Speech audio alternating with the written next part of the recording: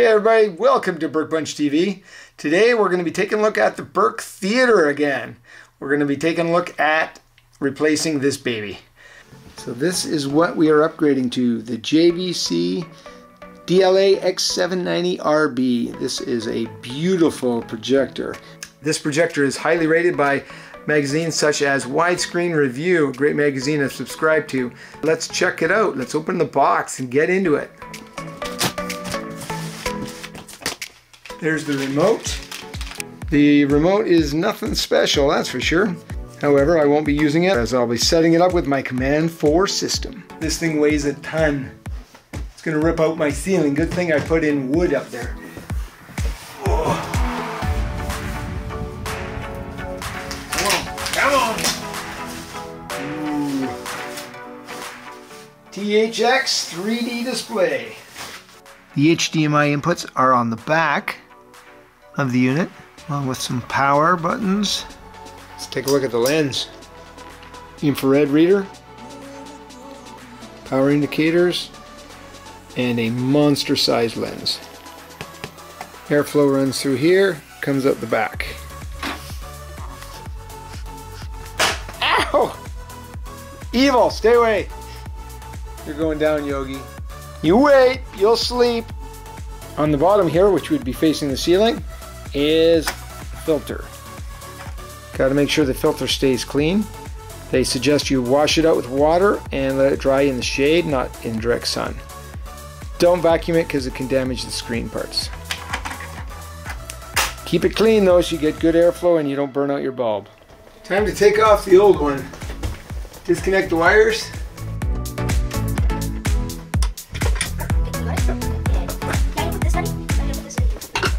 So bad news, it doesn't look like the Sony mount's going to work on the JVC. So this is the poor man's mount until I can get a real one. Might be kind of sacrilegious mixing JVC and Sony boxes.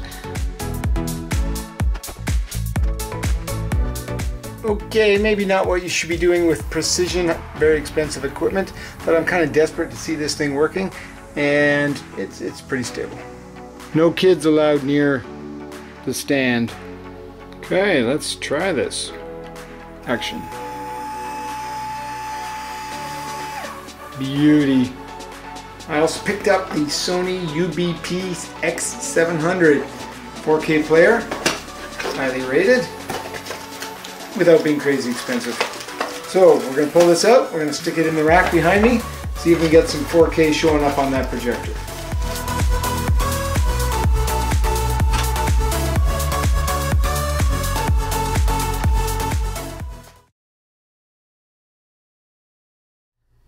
Well, the quest for Ultra HD has hit a bit of a snag. 4K requires a bigger bandwidth than the cable that I have. So it's standard speed. I think that's the problem, and I'm getting nothing but black screen, though I am getting sound. So I picked up an HDMI 2.0 optical, 100 feet. Wow, nice. It runs most of the line, 99% of it, in optical, so you don't have to worry about the speed slowdown. And it's rated for 4K, 60 Hz. The thing about optical HDMI, it is endpoint specific. So I have a source, must go into the AVR receiver, my Denon, and the display. A little bit hillbilly, riding all the way across the floor and up to my lovely stack O boxes. But now I'll be able to see if it's a cable problem.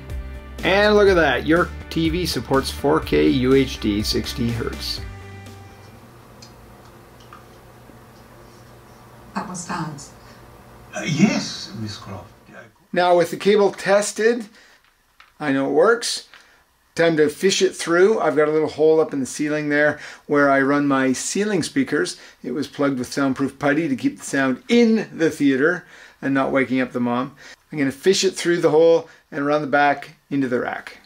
That is the little hole. I'm going to run the HDMI cable through there right now. Okay, I'm going to fish it through using this little fiberglass fish stick, not the edible kind, and a little bit of tape.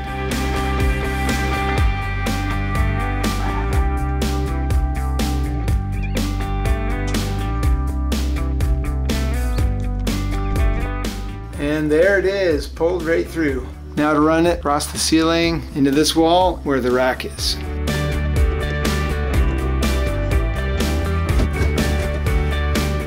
There we go, the HDMI cable is run temporarily. It's running right along this trough here, all the way into the other room. So that means it's time to replace the mount for the Sony with the JVC mount. I purchased one called an Omnimount. It's a universal projector mount and it works really well with the JVC DLAs. There you go, it's good up to 40 pounds and the projector is about 34 pounds. Pull this one out of the box. Good thing about the Omnimount, it apparently comes with everything you need to install it. So if you don't have any tools, you're good to go. Let's find out if that's true. That is the main housing. That looks like the cap. And these must be the arms. 4 adjustable arms to fit your projector. Okay, first step, I'm gonna take off the old one. Goodbye, Sony.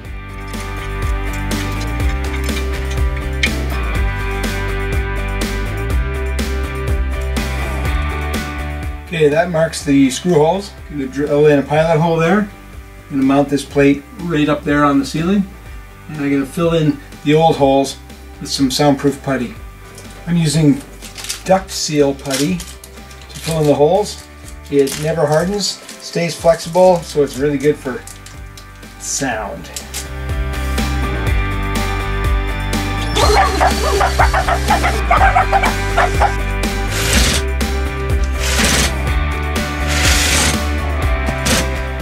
Four bolts in place with washers. Time to attach the plate. Slips over like that. What we're going to do now is remove the part that screws up into the ceiling. Take the plate, attach it directly to the bottom of the projector. You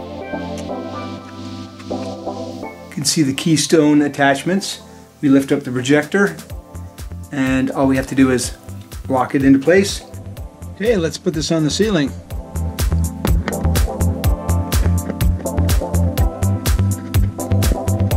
Time for the leg posts. So I take the ones that came with the projector off.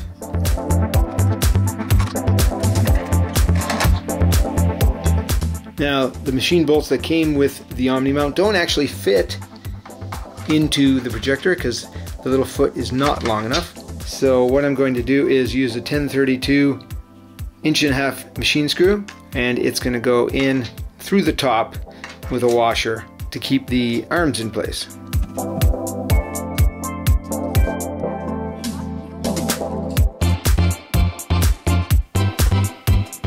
Now we attach the plate to the legs using the slide bolts and tighten them up. There we go, the mount is on and it is ready for the ceiling. Let's do it!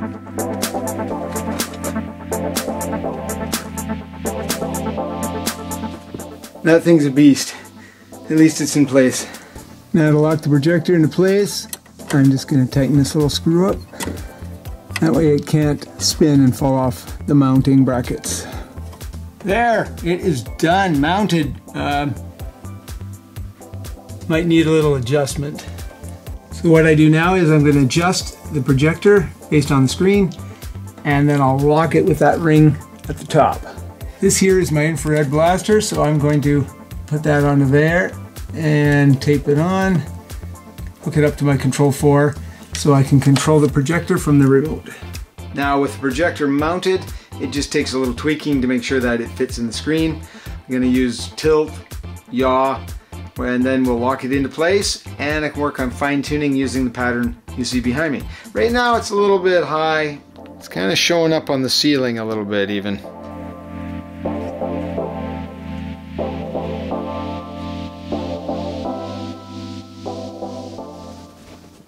Okay, the projector is installed, adjusted, and I even had somebody come in and do some calibration. So my theater is now officially THX certified. Yeah, and the projector is looking pretty awesome.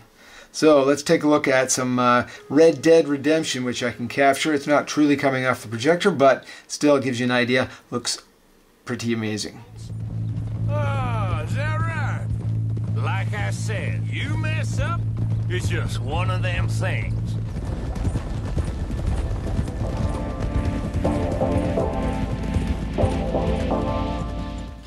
And there you go. Hope you enjoyed this great Burke BunchTV episode, the newest addition to the Burke home theater, the JVC Precision Projector. And I have to say, very impressed. That picture is awesome, especially when it's THX calibrated. I got the fancy plaque as part of it. Sweet. Check us out on Instagram, Facebook, Twitter, all under Burke BunchTV. Subscribe, click that bell, and we'll let you know when we have more Burke BunchTV on the way. Alright, thanks for watching. Make sure you check out the whole home theater series. It was quite an adventure building this room, but it's getting good.